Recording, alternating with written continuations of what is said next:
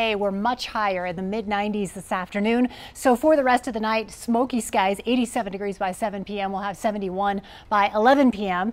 And of course, very hazy, smoky conditions. This look out over Westminster, Loveland ski area, you can see up off the horizon, just a lot of smoke in the valleys there. As for our highs this afternoon, we were in the mid-90s here from the Front Range, all the way up toward Fort Collins and Greeley, 99 in Ray, and 80s and 90s for southeastern Colorado, also 70s and 80s in the mountains. So that's adding that extra layer, the heat raising the ozone levels, and then the smoke combined with that, poor air quality all across the state. Heavy smoke is going to stick around, those highs in the 90s as well. It'll be warm pretty much all week, above average for this time of year, along with the poor air quality for the entire state. These are our air quality advisories. They've been extended into Monday, and not only do they cover Colorado, but they cover Wyoming too, where this big plume of smoke is stretched out. Now, this also depends on how much those fires bloom off to our west. We've really seen them increase in their intensity and their acreage. Now, if that happens and even more smoke goes up into the atmosphere,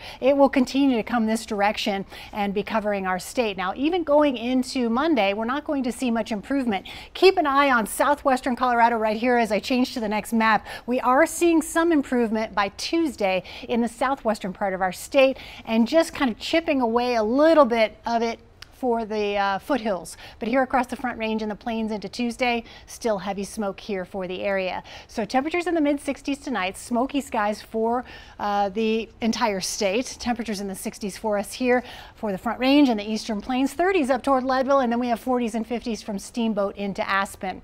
Our hourly planer taking us into the 80s once we hit about 10 a.m. and we'll be back in the mid-90s again tomorrow, 95 degrees, hot with smoky conditions. And we have those air quality alerts in effect for the state. Triple digits here from Ray to Burlington to Lamar, 104 for La Junta, 100 for Pueblo.